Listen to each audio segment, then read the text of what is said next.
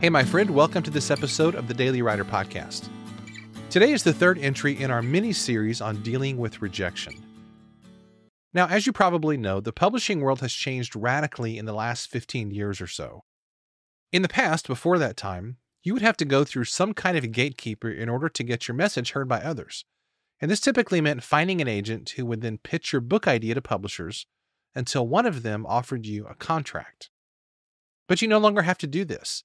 Now, of course, you still can, but there are plenty of other options such as hybrid publishing or self-publishing.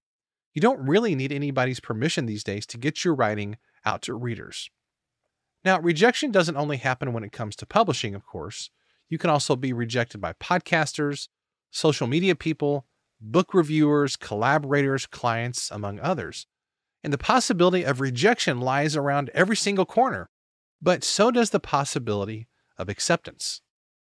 As my good friend Vincent Puglisi, host of the Total Life Freedom podcast, says, go where you're celebrated.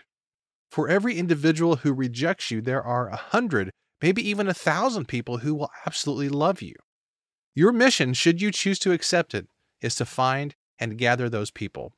Then you will become the gatekeeper who has the power and the credibility to then turn around and help other people. Here's today's question. Are you relying on any gatekeepers for your success? If so, what can you do to move past them and begin to create your own success?